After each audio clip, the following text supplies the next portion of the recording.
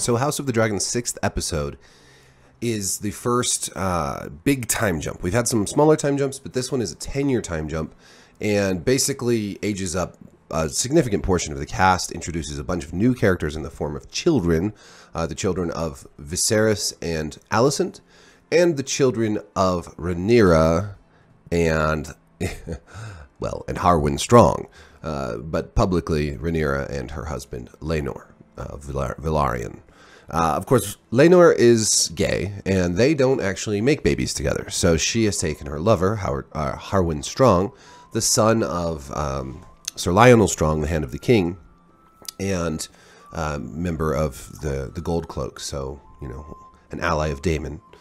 And overall, really seems like a really nice, really good person. He's the one that carried Rhaenyra off from the disastrous wedding feast last week when Sir Criston Cole beat Laenor's lover Joffrey to death in a brutal and horrible scene. But I guess him carrying her off like that sparked something, because now 10 years later they have several children together, including a newborn baby who Laenor names Joffrey, sort of as a homage to his now long dead lover. He has a new lover now and friend, and Laenor and his friend are off gallivanting and merrymaking and playing around, pretty much just living the life of a rich noble, not really taking anything seriously. And it's a point of contention between him and Rhaenyra that he's kind of not there for her when he needs to be. But she has Harwin until things go wrong and Harwin is sent away or taken away by his father. He ends up getting in a fight with Criston during a training session where Criston is clearly favoring Alicent's sons and almost picking on, either ignoring or then picking on Rhaenyra's sons, and then makes a comment like, "Oh, you sure care about these boys," almost like a father.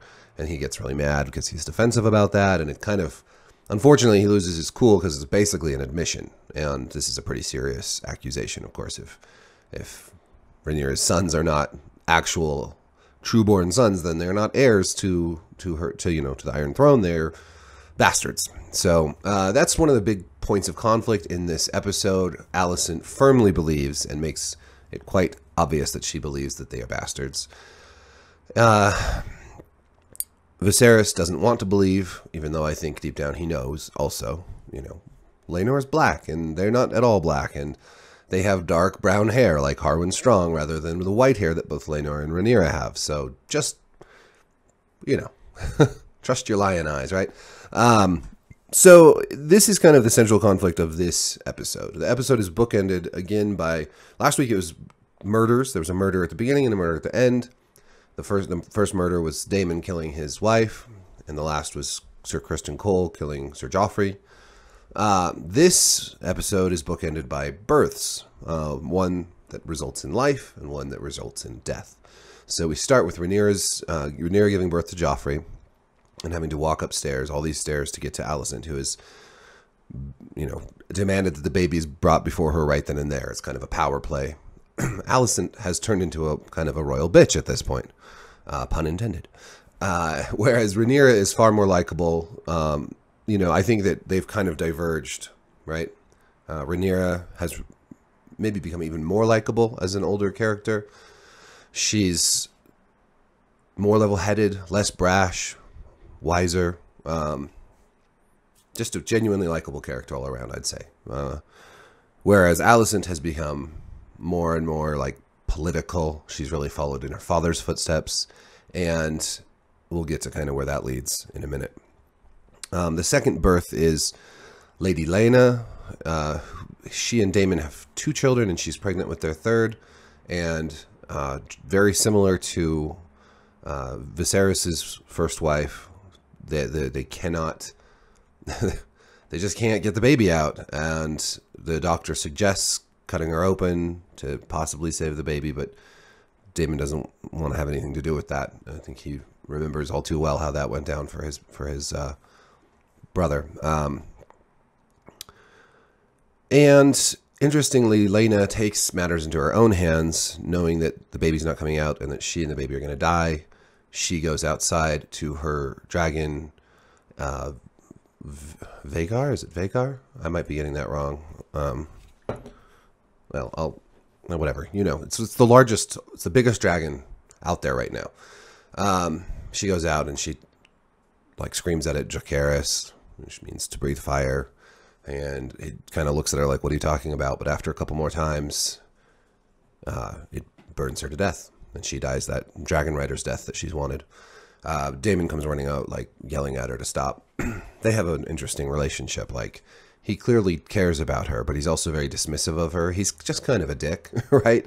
He ignores his kids. He certainly doesn't do much to comfort them after the death of his wife and their mother.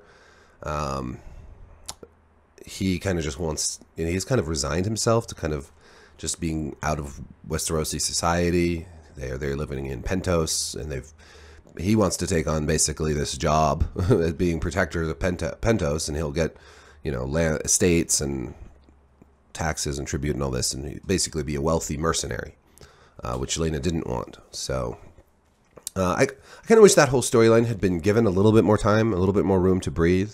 We're just kind of, we get Laena and Daemon dancing at the wedding feast, and then we jump ahead so far, and they've got kids, and they've got this interesting relationship, and then she's dead. This is one of the things, like, I don't hate it about House of the Dragon, but I always feel like, well, I wish we'd gotten a little bit more of this. I wish we'd gotten a little bit more of this relationship, and they'd built that out a little further, so that we cared more when Laena dies.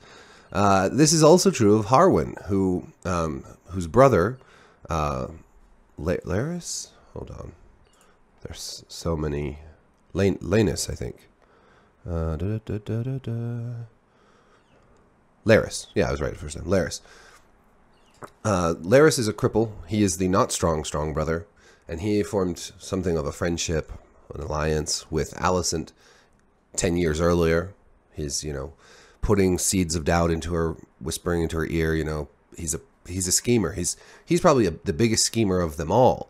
Much more diabolical than Otto Hightower. So he is talking with Alicent, and she is kind of complaining that nobody's on her side. Nobody listens to her about Rhaenyra. You know, even the king won't even accept Lionel Strong's resignation as hand.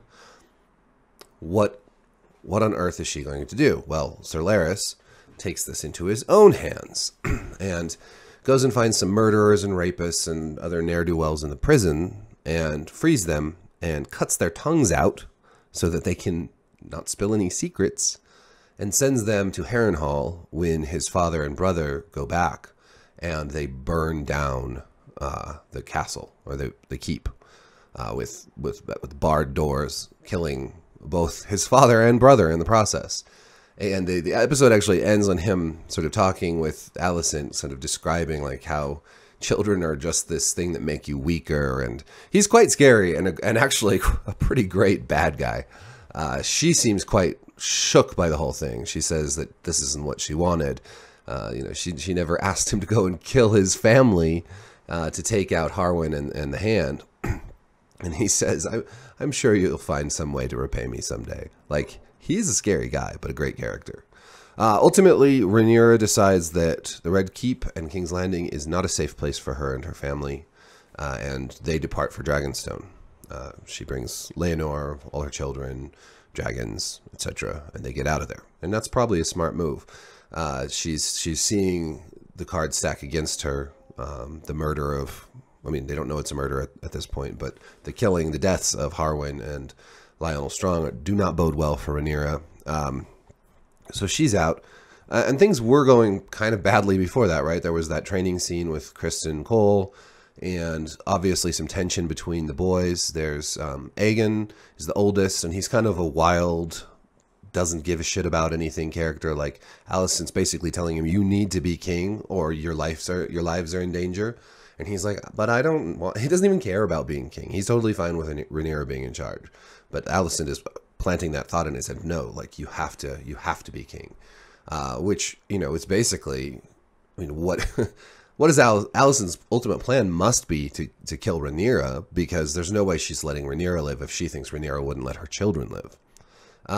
Aemond is the scary one, though. The brother without a dragon, the brother that all the other kids, including his own brother Aegon, but also Jacaerys and Luke, the young sons of Rhaenyra, they all sort of pick on him because he doesn't have a dragon and because he's kind of a weirdo. He's the one that I think we should all be watching carefully. He has a look about him. He's quite wicked looking and maybe pushed to be quite a bad figure.